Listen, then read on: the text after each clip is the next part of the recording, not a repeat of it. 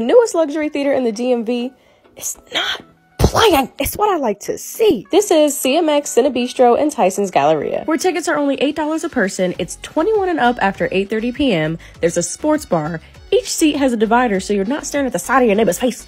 And there's lighting at your seat so you can actually see what you're eating. Because I don't know why a lot of luxury theaters don't do that. Apparently this place was supposed to open up in fall, but they had some delays, and that's okay. I will wait. I waited 2 years when the pandemic started.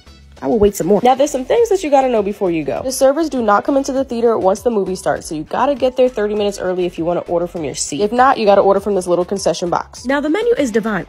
Absolutely splendid.